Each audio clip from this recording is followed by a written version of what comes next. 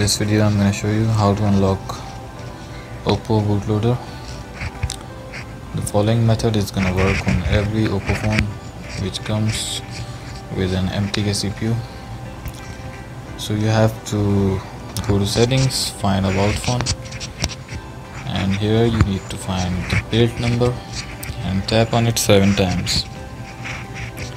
Once done, go to additional settings, and there you have to find the developer options.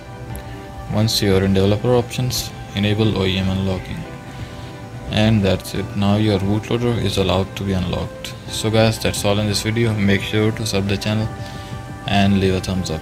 Bye for now.